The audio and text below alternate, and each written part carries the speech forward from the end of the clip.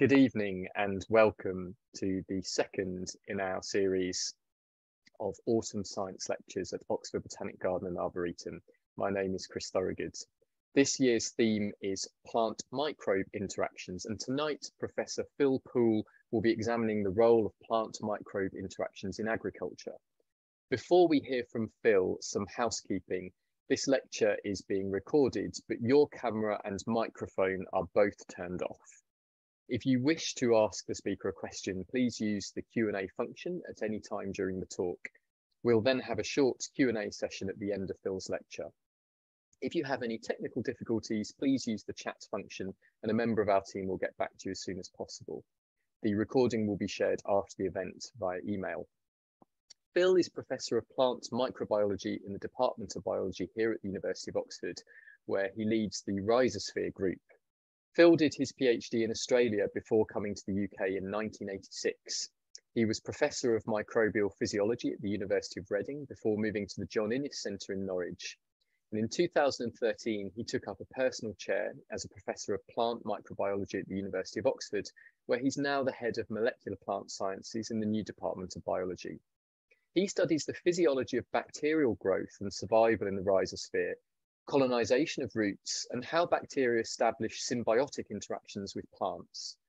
A particular focus of his research is the physiology and biochemistry of nitrogen fixation in legume nodules and how this underpins global nitrogen cycling. His agronomy research is truly multidisciplinary, incorporating perspectives from agriculture and soil microbiology. Now I'll hand over to Phil, who will take us on a spin around the hidden world of roots under the soil and divulge some of the dark and dirty secrets of plants. Phil, over to you. Thanks very much, Chris. It's a real pleasure to be here tonight. I wish I was here in person seeing the audience, but we haven't quite reached that stage yet. So I'm just going to share my screen and we'll get on with the lecture itself. So hopefully you can now see the full screen of the lecture.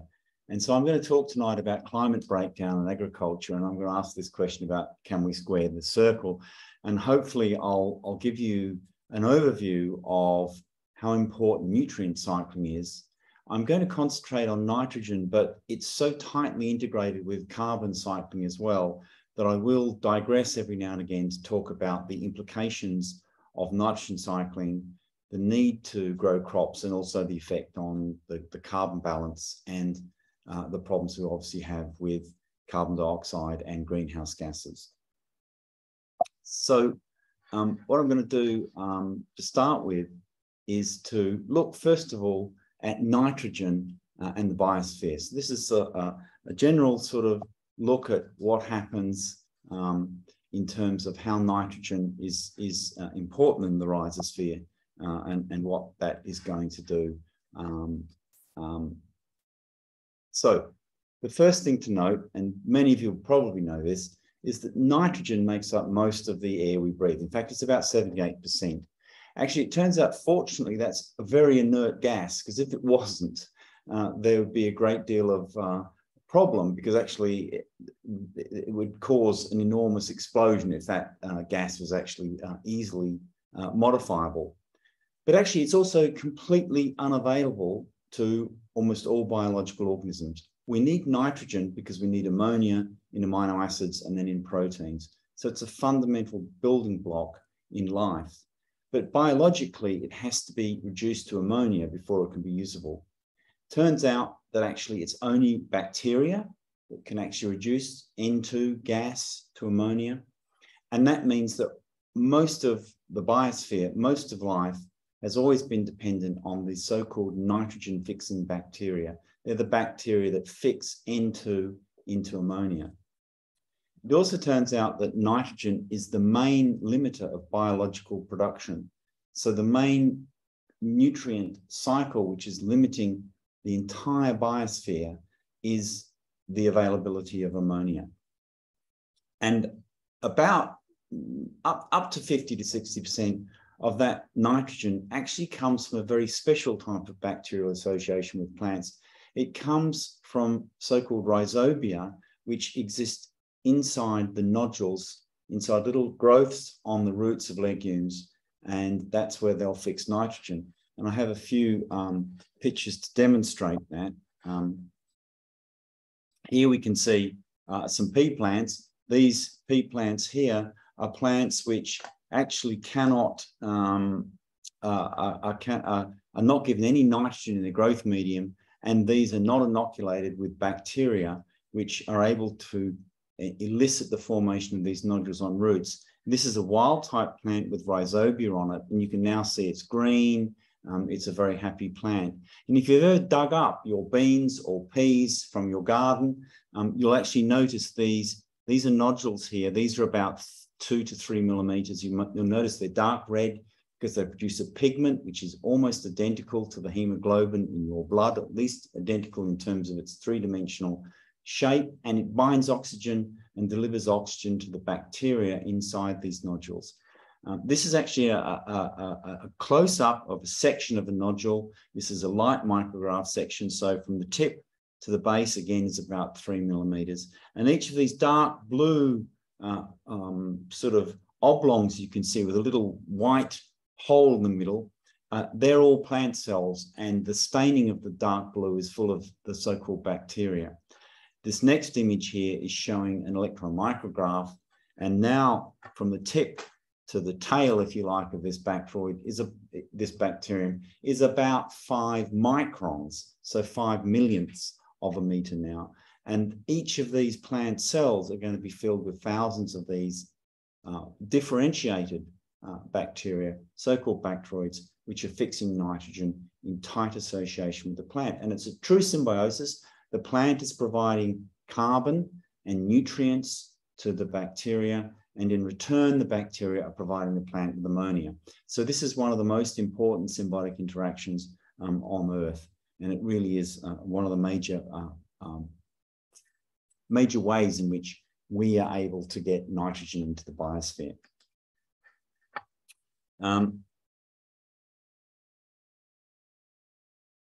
So I've given a specific example of the legume here, and this is the example of soybean. Soybean is actually infected by a particular type of rhizobium that's called Bradyrhizobium japonicum.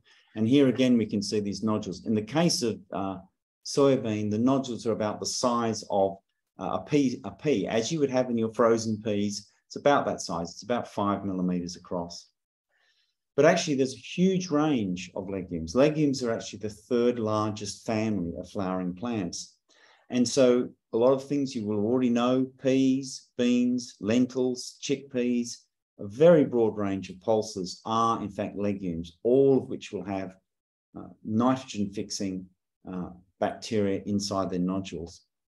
What's really interesting, though, and is a major part in terms of their agricultural use, is that soybeans, for example, are able to produce twice the protein per acre of any other major vegetable or grain crop, 5 to 10 times more than the land that could be used for dairy, and 15 times more than land used for meat production. They are the super producers in terms of the ability to produce a high protein grain. And of course, this comes from the fact they're able to fix their own nitrogen into ammonia, or the bacteria are on their roots, and the plants are able to incorporate that into protein. So we end up with this almost miraculous productivity that we can see in these legumes. Now, I just thought very briefly, I'd just show you an overview diagram of how this whole legume establishes itself. It turns out that if we take the roots of a legume, initially the plants are not necessarily infected, but the bacteria shown here in red actually stick onto root hairs, these very fine invaginations of the epidermis of plants. They stick onto the plant roots, and there's a signal exchange between the bacteria and the plants. The plants make a signal, a thing called a flavonoid, and the bacteria respond by producing another signal called a lipoketooligosaccharide. But essentially, it's just a form of molecular communication. What then happens is the bacteria are trapped by a curling root hair. The plant forms an infection tube called an infection thread, and the bacteria grow down that. the infection threads ramify to form a network. And as this is happening, the plant is actually forming a nodule. It's the cortical cells begin to differentiate. They come up to meet these infection threads, and we end up with that nodule structure that you saw before, whereas where now the individual plant cells in the mature nodule are filled with the bacteria which are fixing nitrogen. And this is the process by which a nodule is formed. Now, what's a very important thing to note is that I want you to actually think about what I would consider to be one of the greatest scientific developments in the last 200 years, and it relates to nitrogen. And the point about this is that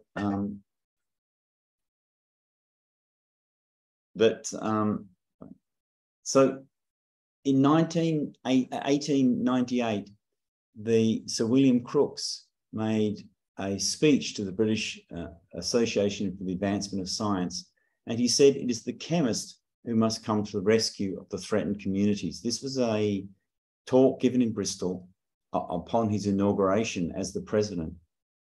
And what he was talking about was that by 1898, agriculture had run into a major problem. And that's that the use of legumes had been supplemented by adding fertilizer, but it was mined nitrate. It was coming from Chile, in fact. It was Chilean nitrate. And the supplies of Chilean nitrate were beginning to run out. And that boosted the productivity that we could get from the use of legumes around the turn of the end of the 19th century. What's interesting though, and I'll show you a picture here, almost everyone will recognize Albert Einstein on the right here. But in fact, one of the greatest scientific achievements in the last 200 years was actually the development by this man here, who's Fritz Haber, and was a friend of Einstein's. And what he did was he actually developed the chemistry of nitrogen fixation as an industrial process. This is actually the equation for the fixation of nitrogen. This is essentially what happens inside a legume nodule by the rhizobia. They take N2 gas, they combine it with a form of hydrogen to form ammonia. For the chemists amongst you, you'd realize this is actually, it's a process which releases a lot of energy, but strangely enough, you have to put an awful lot of energy into the process to break the very strong bond between the two nitrogen atoms. So to overcome the activation energy for this reaction actually requires you to put a lot of energy in, even though ultimately the overall process would release energy.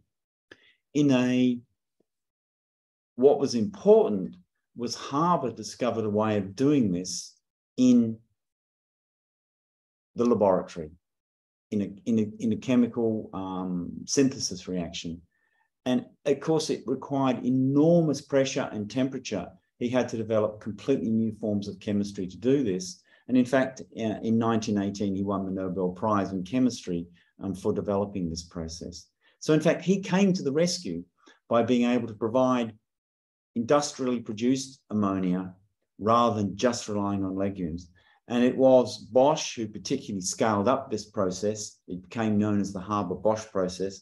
And in fact, Bosch won the Nobel Prize in Chemistry in 1931 for scaling up the process itself.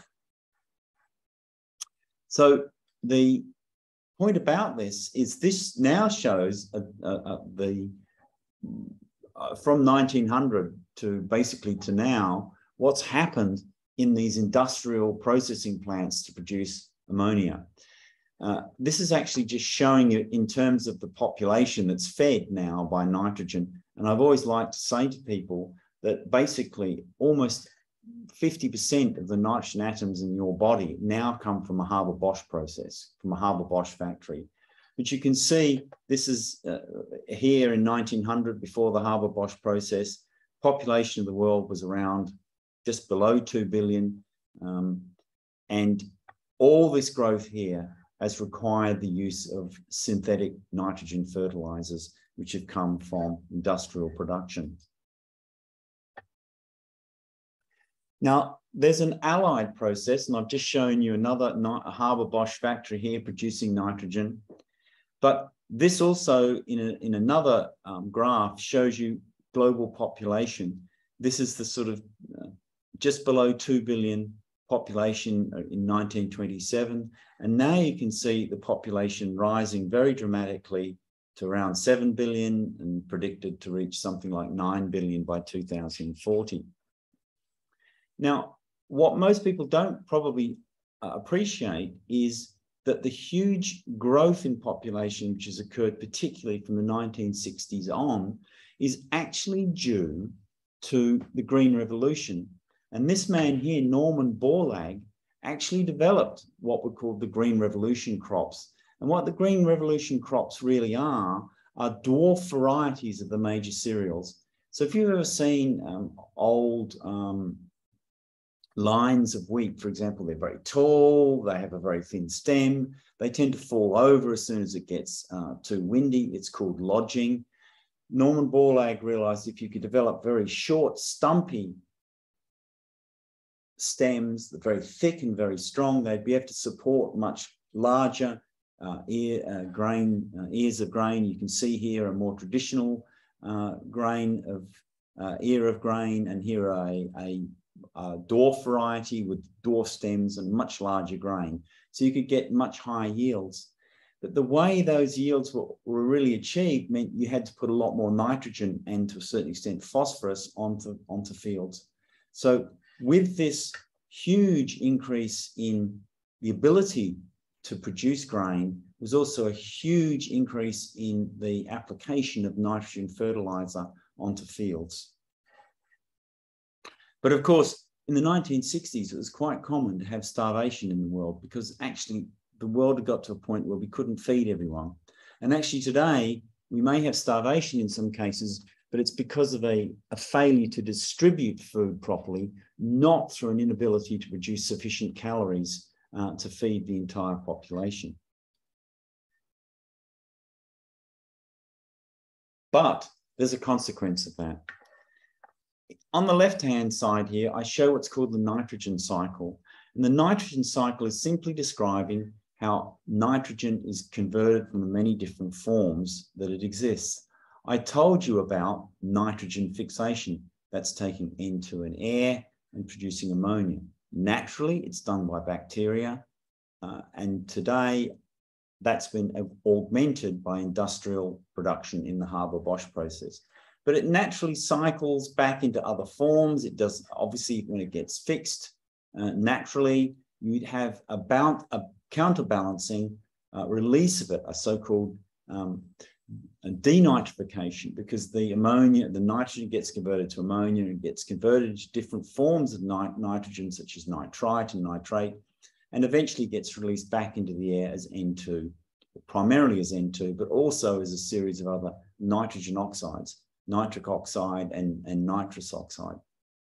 But of course, once we have massive industrial production of nitrogen fertilizer, we now have what's shown in red with all these extra fluxes going into the environment because we're putting so much more reactive nitrogen. And in fact, I'm going to show you the full breakdown of the different balances of nitrogen later on. But in fact, it's useful just to look at the fact that the Haber-Bosch process now accounts for something like 150 million tons of ammonia goes onto our fields annually in a global balance. Reactive nitrogen is now twice pre-industrial levels in our atmosphere. One of the problems, of course, when you put ammonia or nitrate, because often we actually use nitrate as a fertilizer, that leaches into groundwater. Only about 50% of the industrial nitrogen we put onto a crop actually gets incorporated into the plant. About the other 50% is almost straight away ends up leaching into the soil and then eventually into groundwater. There's another problem here. I described the denitrification process. So there are bacteria which take the fixed nitrogen. If it's available as nitrate in the soil, they will convert it back to N2 in the air. But actually, a lot of it gets converted to nitrous oxide. It doesn't go all the way back to N2. Nitrous oxide, I should point out, is 300 times more potent a greenhouse gas than CO2. So this means that there is large greenhouse gas emissions which effectively come from agriculture. If we look at the global food system, this is both agriculture and obviously all the food products as well, there's somewhere between 21 and 37% of annual greenhouse gas emissions come from that process. It's interesting, it's not the same as CO2. It's not, most of this contribution to greenhouse gas emission is as methane and as nitrous oxide. Methane is about 100 times more powerful a greenhouse gas than CO2. They are slightly different though, in that their residence time in the atmosphere is not as long as CO2. CO2 is a very stable molecule. If we increase CO2 levels by burning fossil fuels, it'll stay there for hundreds and thousands of years. It takes a long time to get it out of the atmosphere, whereas the residence time of methane and nitrous oxide are shorter. So as I said, agriculture leads to about 50% of the anthropogenic methane production and about 70% of anthropogenic nitrous oxide production, which is what makes them such serious greenhouse gases. But there is another side where agriculture does lead to very large increases in CO2 production in the atmosphere, and its land use change causes around about 14% of anthropogenic CO2 release, and 10% of that is directly due to agriculture. And that's particularly from land clearance, forest clearing, as well as conversion of land to the production of crops.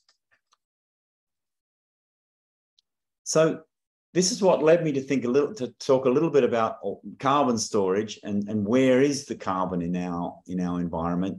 So this is a little bit of a digression from nitrogen, but we'll come back to nitrogen quite soon.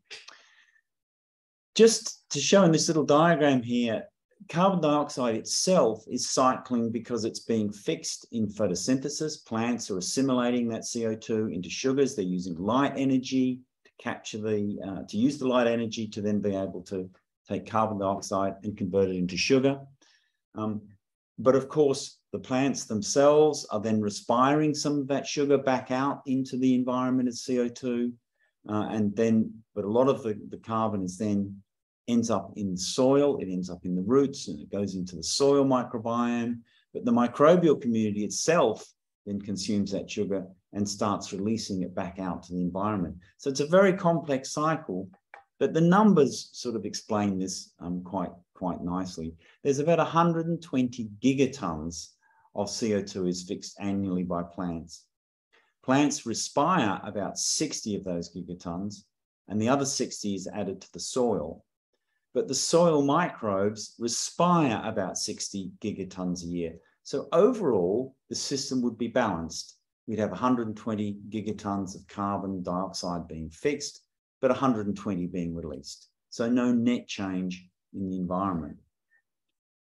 But just to put in perspective how much carbon is cycling and how much is in the environment, in the atmosphere is 780 gigatons.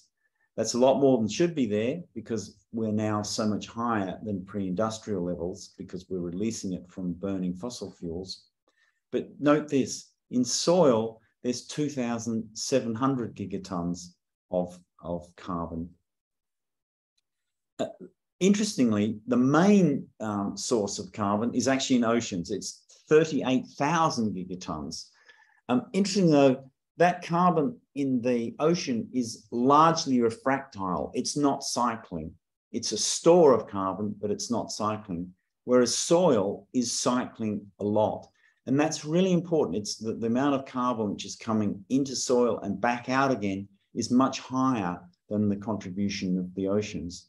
And that's really important because whatever we do to our soils on our planet has a huge impact on how much carbon ends up in the atmosphere. So agricultural practice in itself can be a major contributor to greenhouse gases.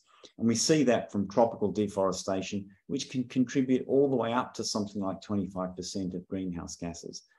because it's removing the ability to keep carbon in the soil. And in fact, I'm often asked, well, why is that? And I've just wanted to show this with two pictures. I've just shown you a picture here of a forest and a picture of a grassland. But these are not to scale, obviously. The trees are obviously much, much larger than the grasses. But what I just want you to notice here is the enormous network of the root systems. And so the point is, when you have a forest or a mixture of trees and mixed planting, you have a huge depth of carbon being deposited from the roots into soil. The same thing if you have a mixed grassland or prairie, which will consist of a very wide range of different plants, a lot of grasses, and just notice the different shapes, the different depths of the root systems, which are contributing large amounts of carbon into soil. There are quite large controversial arguments about whether it's better to have forests or reforestation, or whether it's to have mixed grasses and prairie lands as ways of storing carbon. But what we do know, if we clear the forests and we clear these sort of much more complex mixed grass prairie plantings with, for example, agricultural land, and if that's agricultural land just with a crop, or even in some cases very low diversity grazing land, we reduce the amount of carbon stored in soil. So again, we have a huge loss of carbon to the environment. So, okay, that's my little digression into carbon, because carbon and nitrogen are so intimately linked. But I thought it would be really valuable, and this is something I always try to get the message through to students, that whatever the arguments are about different processes for mitigating climate change or mitigating the problems of nitrogen in the environment, you have to do the carbon and nitrogen balances. And here's a series of very careful calculations that are done on what are the inputs for, in this case, for nitrogen into soils and into oceans. Natural biological nitrogen fixation is about 58 teragrams of nitrogen per year. There is also another natural process to fix nitrogen. It's lightning strikes. Lightning will reduce N2 gas to ammonia, and it's about 5 teragrams of nitrogen a year. Here's a new one. When you drive your car, when you talk about a power station, they are generating large amounts of reactive nitrogen species, and they're adding about 30 teragrams of nitrogen a year comes from these industrial processes and from transport processes. As I said before, here is the Haber-Bosch process. Fertilizer production is a whopping 120 teragrams of nitrogen a year. We also have to add to that agricultural biological nitrogen fixation. In other words, this is nitrogen fixation where, as a crop, we've planted soybeans and beans and peas. So we have to consider that as also an additional form of nitrogen added into the environment. And it's actually around 60 teragrams. So it's a very large amount as well. So if you add all these things up, you end up with annual fixation rate. I did forget to say there's biological nitrogen fixation in the oceans, of course. This is particularly from algae, single-celled algae, which are fixing nitrogen in particular. And that's a very large 140 teragrams a year. So the annual fixation of nitrogen is around 413, but these, what we would call the anthropogenic sources, so what we have from agricultural biological nitrogen fixation, from Haber-Bosch fixation, and from combustion, is 210 teragrams of nitrogen. And I think earlier in this talk, I said we've doubled the amount of reactive nitrogen in the environment, and that's because we're actually adding 210 teragrams of nitrogen fixation, of nitrogen, into the environment from these man-made processes. This is just to look not now at nitrogen fixation, but what happens to the reactive nitrogen species. Where do they end up going? We're generating N2, which is going to be reduced to ammonia, but it's going to end up as nitrate, nitrous oxide in the environment. This is a little diagram to show the different sources, and in black is the total, and in red, how much is anthropogenic. So of course, fossil fuel burning, of course, is 100% of 30 teragrams that are being produced. 30, of course, are coming from man-made processes. Biomass burning is 4. Obviously, there's natural fires, and alarmingly, this value, perhaps the value in black, this is a value from 2012. This may be quite a bit higher as we're increasingly seeing massive forest fires, which would perhaps increase the black component here. If we look at ammonia being released directly into the air, around 40 of the 60 is coming from agriculture. If we look at NO, about 1 is coming from agriculture and the other 4 is natural. If we look at nitrous oxide, of course, we do get this being released naturally from denitrification, but around 7 of the 13 is now coming from man-made processes. So we can see, again, that so much of the contribution of these reactive nitrogen species, which are the ones which are going into the atmosphere to produce greenhouse gases like nitrous oxide, for example, are actually coming from anthropogenic production. Now, what are the consequences of all this nitrogen going into our environment? Well, this is just a map showing hypoxic areas. You can see the red dots, and hypoxic areas are where oxygen has become limited in the environment. And of course, it actually tends to be clustered around large agricultural areas because this is where the nitrogen, which has been added as nitrate into soil, has been washed into waterways. And if you add a lot of extra nitrogen, and also to a large extent phosphorus, because we mine phosphorus and add it to our fields, agricultural fields as well, a lot of that is washed into the oceans. And then we get these huge algal blooms, which use up oxygen, and we end up with these dead zones around our coasts. And you'll see they're all clustered around the major agricultural areas of the world, because this is where the nitrogen is being washed into oceans. This is a picture, this is an American picture, but I'm sure you've all seen these sorts of things. Again, an example where we've got algal blooms. Again, this is in a lake, but we see these locally. We see these around Oxford even, where there's huge increases in algal blooms. And this, of course, is one of the things which leads to decreased oxygen levels. And then, of course, we have things like fish dying because the oxygen levels for vertebrates in the waterways are now too low. So this is really, in a sense, these are the problems that have been generated through our need to produce large amounts of food to feed the population. In a sense, we've come up with ways of managing to do that. The Green Revolution, dwarf varieties of our cereals, producing industrial nitrogen fertilizer, which we can put onto those crops to increase their yields. This is a very important diagram which shows planetary boundaries. And this is estimates. The safe operating zone for the Earth is the green bit. And we can look at the one that you'd be familiar with already would be climate change. This is shown here in yellow. It's getting very much into the danger zone, but it hasn't quite reached the catastrophic red zone yet. Genetic diversity has reached that already. In other words, the loss of biological species, where we know we're now in a mass extinction, a new mass extinction due to loss of genetic diversity. But here, of course, is nitrogen. It's already way into the red. Phosphorus is following it very quickly. This is being driven by agriculture. So all these problems are tending to compound each other. And we can see that this, if you like, is the laying out the problems on a global scale.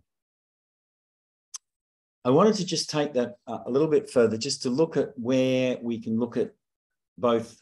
This first plot looks at phosphorus. If you like, the red bits are the really danger areas already, where we're using far too much phosphorus. You can see it's clustered in the major agricultural areas of the Midwest, obviously in Europe, in China and India, where so much of the world's food is being grown. We see the same pattern for nitrogen. We see a rather different pattern if we start to look at where we've now got land system changes. We can see there are problems in Africa. It's pretty much matched again, though, with freshwater usage, but the concentration of problems, particularly in Asia, where there is now, we're having problems of water shortages again. And in most cases, it's because this is its use in agriculture. But, and this is an important but, if we actually look at global nitrogen stress levels, of course, North America, South America, Europe, we have huge amounts of nitrogen sufficiency. But we do have, and Africa is a major problem still, where crop yields are actually limited by a lack of nitrogen. So it's not a problem of causing nitrogen pollution here and nitrogen release into the environment. Not enough nitrogen is being used or is available to be able to maximize yields. So we have this double dilemma. Too much nitrogen is being used in large parts of the world, but not enough in some parts to be able to produce enough food locally. This is just another way of looking at really the increases in fertilizer usage from 1910 through to the present. This is where we've seen this huge increase. We have, as I showed earlier, I believe, in one of the diagrams, of course, nitrogen fixing crops have been increased as well. So we've got a big increase there. And this just shows that the total anthropogenic use of nitrogen over time has gone up so dramatically in step with population growth. But let's just have a look at some of the different types of legumes that are used. This is obviously close to an interest to me because these are the crops which are associating with different types of rhizobia. They're all infected by different species of rhizobium. We often define the different types of bacteria on the basis of which crops they will infect. So a rhizobium which will infect our soybean down here will not, for example, infect the beans or the peas in your garden. But the thing I simply wanted to point out here is that a lot of these legumes are capable of very high rates of fixation. The highest, of course, is soybean. You can get very low rates if they're not grown properly, but they are able to grow, they're able to actually fix somewhere up to 450 kilograms of nitrogen per hectare, which is a huge amount of fixation. It's equaled by some of the so-called forage legumes. So these are the legumes that you would grow in pastures, for example, for animals to feed on. We don't, well, I suppose we do eat alfalfa sprouts, but alfalfa we don't actually generally eat as a crop, but we do use a lot of alfalfa in agriculture to increase nitrogen in the soil and to use as a feed for animals. Clovers, of course, are the classic ones used a lot in European agriculture. We know there's mixed clover and grass forages, and there are other forages again, legumes, which are producing large amounts of nitrogen in the environment, or large amounts of nitrogen which become available for agriculture, for food, and for feeding animals. So I hope it's almost obvious now that part of the nitrogen crisis and the carbon crisis does come back down to food. And here's a diagram actually showing us what chance do we have of limiting climate change to either 1.5 or 2 degrees C, and it depends highly on cumulative food system greenhouse gas emissions. So this is forgetting about how much carbon we might release from burning fossil fuels. This is just how much carbon we're going to put into the environment, we're going to put into the air as gigatons of carbon dioxide between 2020 and 2100.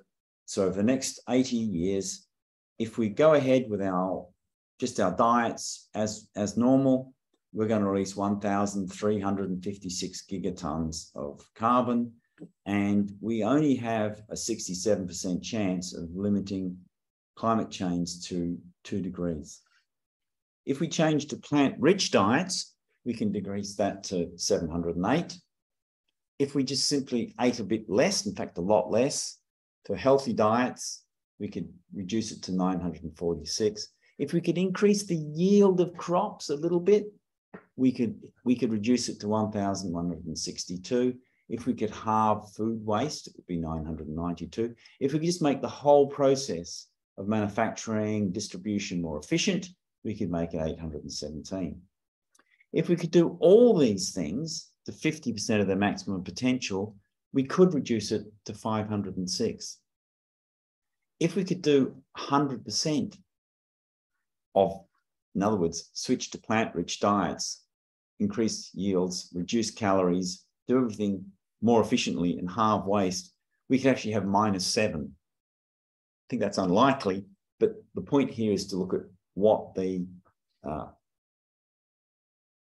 total ability to change the release is, depending on what we actually do. And what it's telling us, we really have to change the global agricultural and distribution system.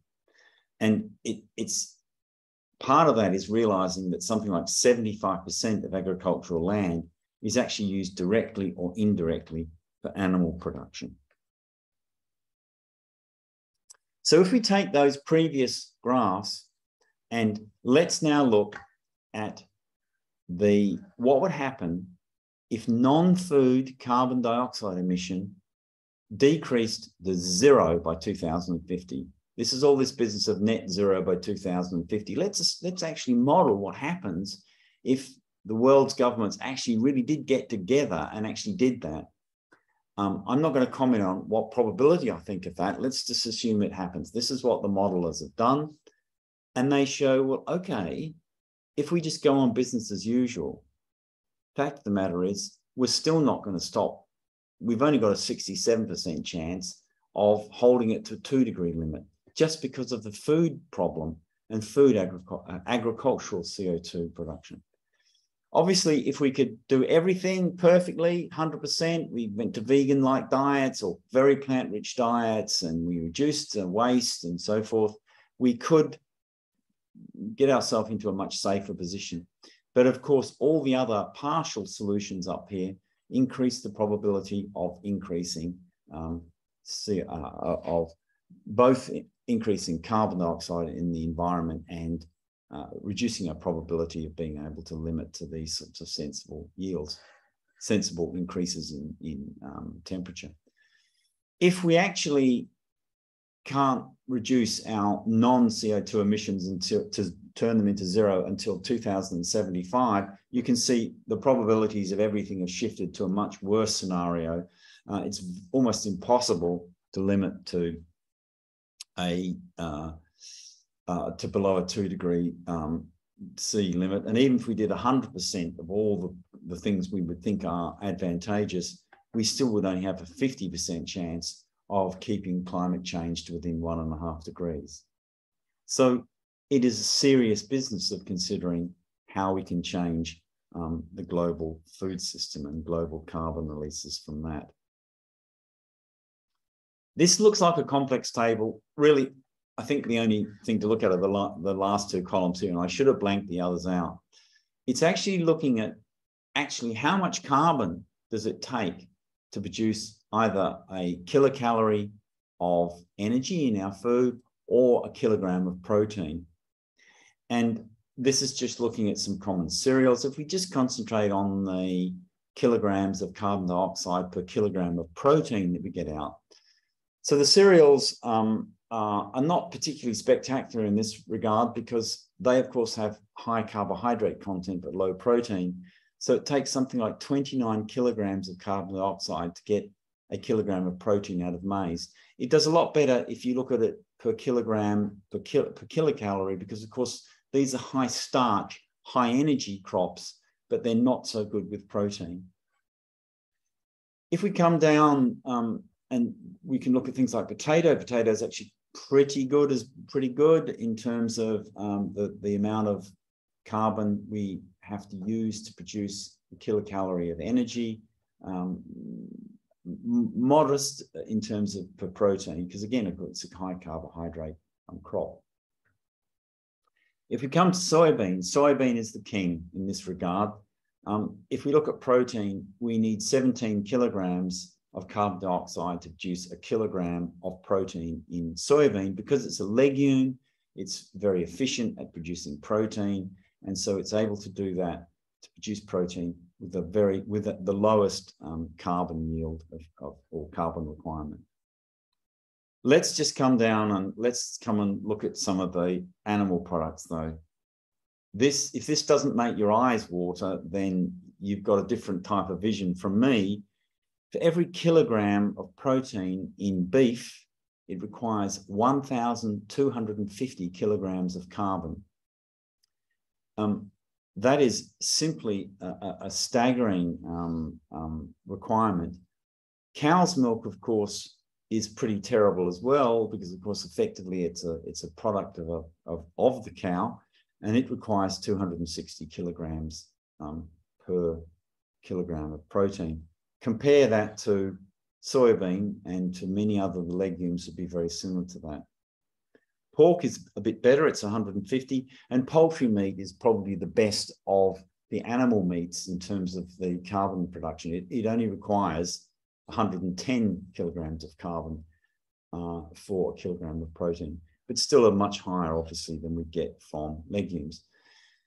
The point is, much of modern agriculture, unfortunately, is about growing soybeans, but instead of feeding them to humans, we feed them to animals. The majority of legumes are actually grown to feed animals. And we'll often see the argument produced about how terrible soybean is because they're chopping the Brazilian rainforest down to grow soybean.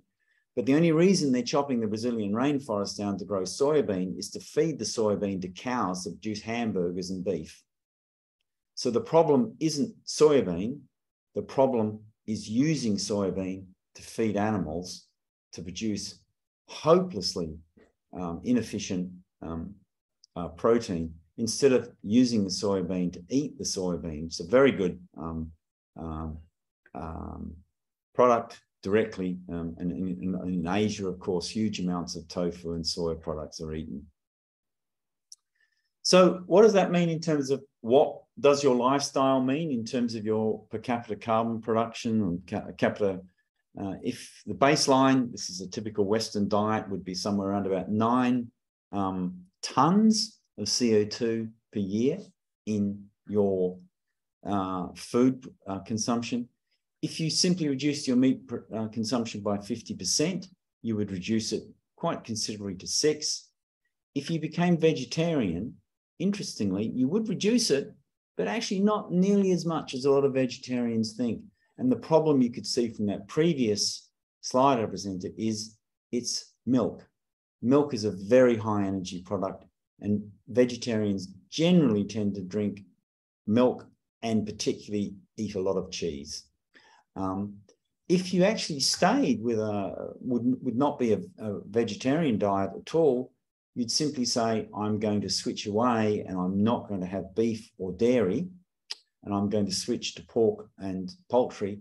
You can actually have a very dramatic effect on your carbon footprint. You'd be coming down to around 2.5. You can do better if you're going to go vegan, if that's what you want to do, and you can get it down to around, I guess this is around 1.5. But actually some of the dietary changes are not as radical as you might think. It is really moving away from the high CO2 producing or CO2 requiring things such as beef and dairy.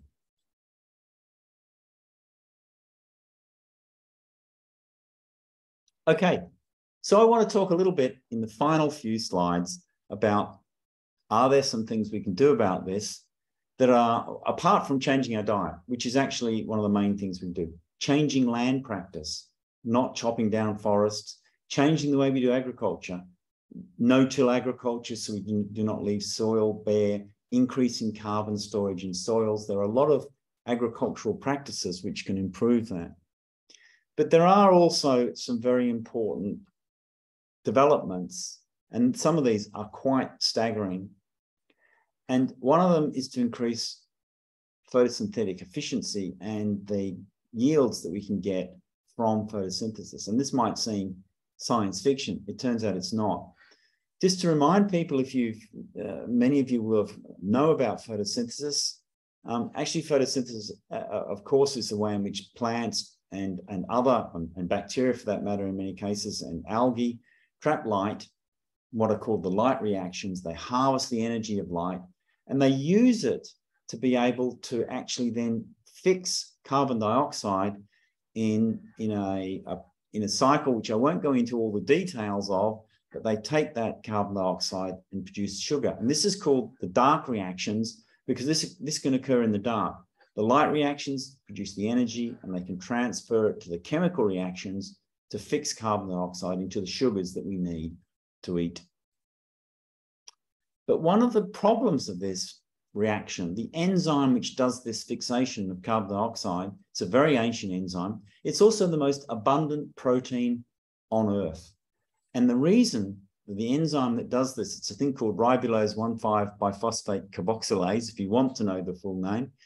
It's a very inefficient enzyme. It has a very, very low rate at which it fixes CO2, which is why it's the most abundant protein. Leaves and all plants are just stuffed full of this enzyme. One of the other problems, though, is it doesn't just react with CO2, it reacts with oxygen. And instead of producing this nice little cycle to produce sugars, this is the reaction over here. It actually reacts with oxygen to produce a molecule called 2-phosphoglycolate. I don't want you to worry about all the complexity of the biochemistry here, except to see that when you generate this side reaction, which happens naturally in all photosynthesis, the process of this glycolate has to be metabolized, and it uses vast amounts of energy to convert the glycolate back into glycerate and put it back into normal photosynthesis. In other words, it's a thing called photorespiration, which causes a huge loss in efficiency. Turns out that I'm a microbiologist. It turns out that bacteria have a completely different way of converting this product glycolate back into glycerate. It requires two enzymes. You can incorporate these enzymes into chloroplasts. And when you do that, in crop yields in the field, you increase the grain yields, biomass yields, by 19 to 37%. This is not the 1 or 2% increase in efficiency you can get by long-term breeding. It's staggering increases. There's also a process which I won't go too much into the detail with, but one of the things that happens when plants receive too much light, and they receive in a very bright light, they actually decrease the trapping of light. They have to do that, otherwise they get damaged, they get photooxidized. So what they do is they have a switch system to turn photosynthesis off. The problem is when they go back into shade, when they should be switching the light reactions back on again, it takes a long time to do it. And there's a paper which came out from who was the Abrahams visiting professor at Oxford, who shared an office and lab with me. And this paper came out just a few weeks ago by, again, engineering the recovery from this shading process. They could increase soybean yields in the field by up to 30%. And these are almost certainly stackable events which could be introduced into crops in the field. It's not unrealistic to expect it may be possible to get increases in yield of up to 50%. Now, I'm not necessarily arguing for genetic engineering or any of these things, but it's something, whether you're for it or against it, you really have to appreciate that it is looking increasingly possible that through these processes, we could increase yields in crops by 50%. And that's 50% without doing anything, without using up more land. In fact, we could reduce the amount of land being used for agriculture and still meet the demands for feeding a growing population. So there are going to be some very, very difficult questions for a whole bunch of different groups to consider about whether or not these processes will actually be used in what would be genetically modified crops. If you're against it, you should know about this because it's important. If you're for it, again, you should be aware of what these developments are. And finally, in the last 2 or 3 slides, I just want to come back to nitrogen. This is actually showing the effect of nitrogen fertilizer in sub-Saharan Africa. And if you remember a few slides back, I showed you many of the parts of the world have too much nitrogen being added, but large parts of Africa had huge nitrogen deficiency.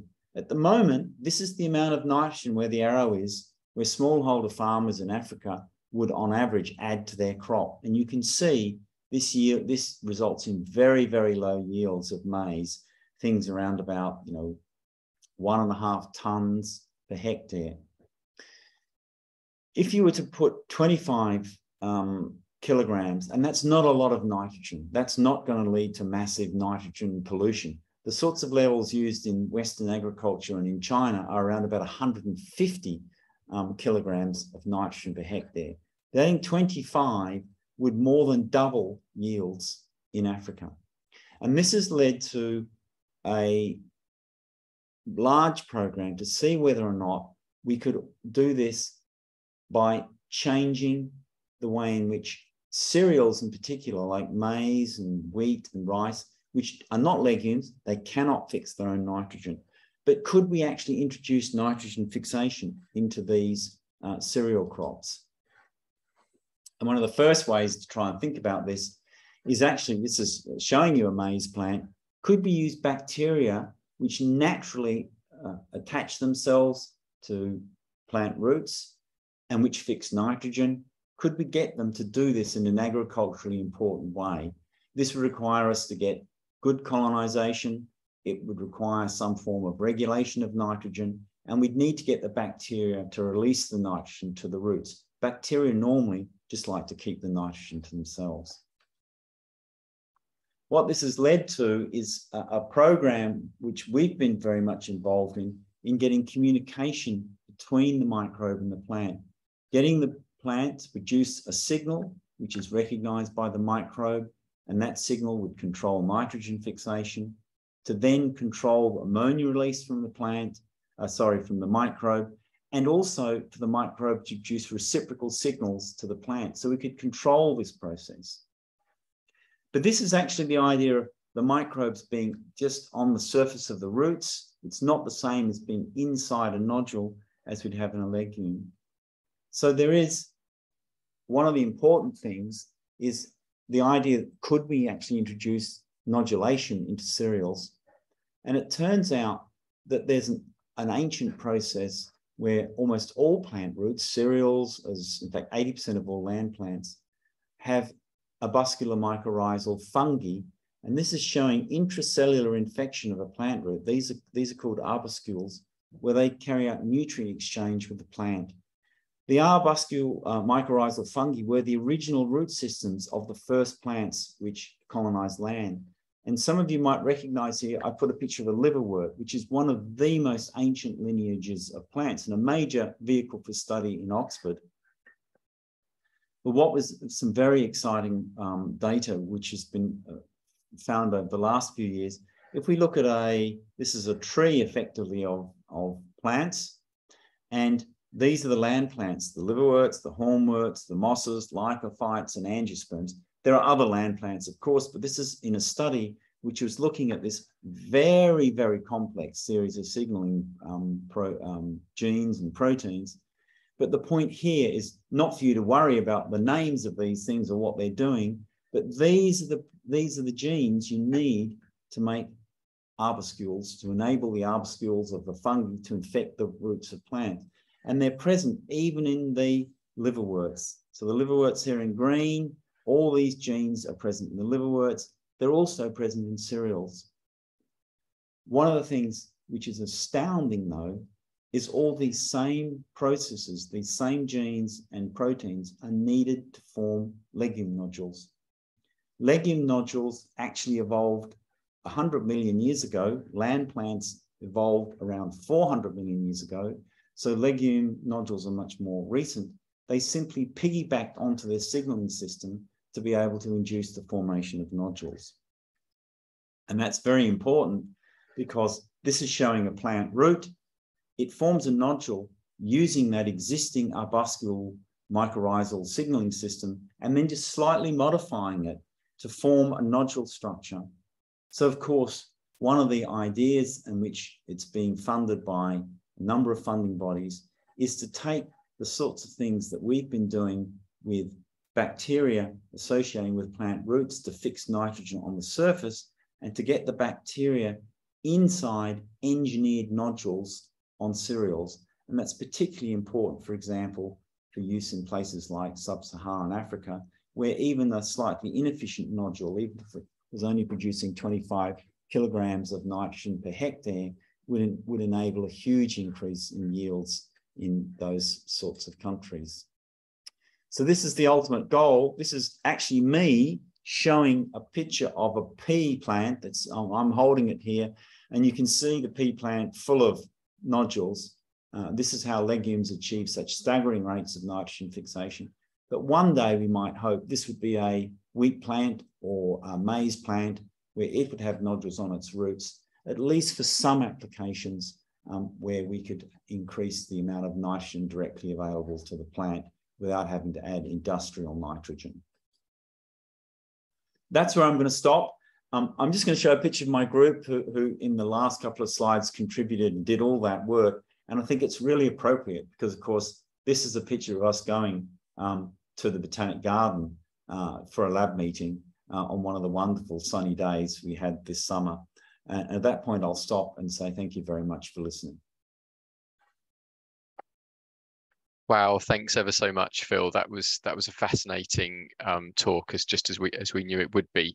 Really thought-provoking, and so relevant to us all as well. And I can see just how much our audience enjoyed it, because we do have lots of questions, more actually than I'm afraid we're going to be able to ask. So apologies if you've asked a question and I don't ask it. But we have a diversity. So, for example, we have a question from Helena who says, as a garden or garden designer, she's curious to know, apart from trees and legumes, what kind of plants should we be planting to fix the most nitrogen and carbon in the soil? Is there and is there a nitrogen or carbon fixing calculator for different plants? Oh, that's a really, that's a very interesting question. I guess in the sort of British context, there would be a lot of things like vetches, for example. Vetches and clovers are all very, very good nitrogen fixers. And actually, I have a sort of botanist colleagues who could probably answer this question better than me, who will be able to tell you a whole range of different native legumes, which are very good things to. So, of course, for example, in the wild, gorse is a legume as well, and that's fixing nitrogen. I'm not imagining in your garden necessarily. But psittacis, broom, there are lots of psittacis praecox. Yeah, absolutely. Is a really nice, creamy coloured, scented broom that you could consider. So I think Chris should come up with a calculator for the best legumes to plant. I'll take that as an action. There are a lot of them out there, and really, fantastic, and such beautiful flowers as well. That's great. Thanks, Phil. And a very different question. Emma asks that given the majority of greenhouse gas emissions come from the oil and gas industry, are changes in diet enough to significantly impact climate change? And she may have asked this question before you shared some of your later slides, which showed what a difference it can make. Yes. So the answer is yes, it can make a huge impact, but it's absolutely true. Unless we stop burning fossil fuels, we are cooked. There's no two ways about it. I mean, because that produces so much CO2, which stays in the atmosphere for thousands of years. And so it's not coming down because the cycling of carbon, it doesn't remove it fast enough. So you need to do both. The point I was making was you do need to stop. We need to stop burning fossil fuels, and we need to change agricultural practices and diets all together. Yeah, certainly for me, it was an eye-opener seeing your chart where you showed the differences between dairy and the choices we can all make, because I was vaguely aware that, well, obviously I knew eating beef is bad and that eating chicken is better, but I hadn't necessarily considered some of the things that the science that you presented showed us. So I thought that was really useful. This is a question which I think it's broadly contextualized around evolution, I guess, of nitrogen fixation. But the question is that if plants other than legumes do not fix nitrogen, might they benefit from other legumes around, I'm paraphrasing here, that do it for them? And if humans then come along and I guess reduce diversity, especially crop plants, does this leave other, especially crop plants, unviable unless they are artificially fertilized? So I think, sorry, I've cut that down to make sure you get the gist of it. There's a very, it sounds, I may not answer the question exactly as the person asked it, but it's a really important point. And I think this is part of the problem. It's that, yes, diversity is absolutely crucial. And I think there is a danger. I don't think there's any question. There's always a danger if you have genetically modified crops. One of the problem is that you can decrease diversity because it gets dominated by the agrochemical industry. Yeah, and so this is why I sort of open these up as serious questions. I think it can be, and maybe one of the only ways we can get the yields we need without destroying the environment. Is to use some of these genetically modified crops, but not in a way in which we do not consider diversity really important. So we've got to be planting, we've got to be setting, one of the ideas, of course, is that you use very high productive land for these sorts of crops. Yeah. And what we should be doing is quite large percentages of our agricultural land should be converted back to prairies, forests, and so forth, with huge genetic diversity, but recognizing that in the very high productive areas where they're very robust as well, the soils are very robust, we could be using more limited genetic diversity, because at the moment we have very, very little genetic diversity anyway in the crops that we actually plant. So we would substitute that limited genetic diversity possibly with higher yield, these higher yielding genetically modified crops, but where we would then restrict the amount of land we're using, much higher yields. Yeah. But of course, these are very, very controversial, difficult things. They are. There's no silver bullet. There is no right answer to this. There's no easy answer. No, exactly. People to think about it. Yeah, and it's not me coming and saying we have to do this. Yeah, it's all these things. So because we could do an awful lot. You can do an awful lot by rotating crops. That's the traditional thing to do. Rotating a cereal with a legume. You can improve nitrogen input into farmlands and reduce the amount of nitrogen lost if you do it properly. This is potentially a short one as we're talking about agriculture. What do you think of the regenerative agriculture movement, which I understand very little of, but I understand it's relating to topsoil and keeping cycles healthy? I'm not an expert in regenerative agriculture because I think it means different things to different people. But the principle, I always say, it comes back to those nutrient type cycles that I was showing. The principle, of course, is to preserve carbon in soils and to be able to ensure that the cycling is doing the most good that you can in an agricultural setting. All agriculture is probably in some ways going to reduce the amount of carbon in soil, but my understanding of the sort of regenerative agriculture is to do the least damage, to get as much carbon back in the soil as possible. And so I think in principle, it's a good thing, but of course the devil can be in the detail, and you have to look at, what I always say is you need to look at the nutrient cycles for nitrogen, phosphorus, carbon, and what are the balances.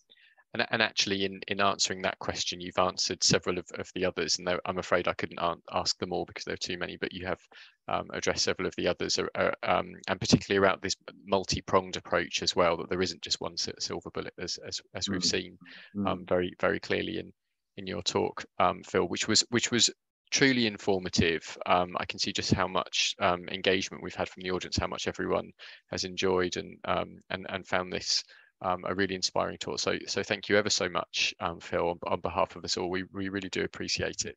And to our audience, thank you for joining us. And please join us again in 2 weeks' time on Thursday the 3rd for Professor Katie Field's talk, More Than a Mushroom, How Fungi Shaped Our Planet. So thanks once again, sincerely to our speaker, Phil, and thank you all for joining. Thank you, everyone. Good night. Thanks, Chris.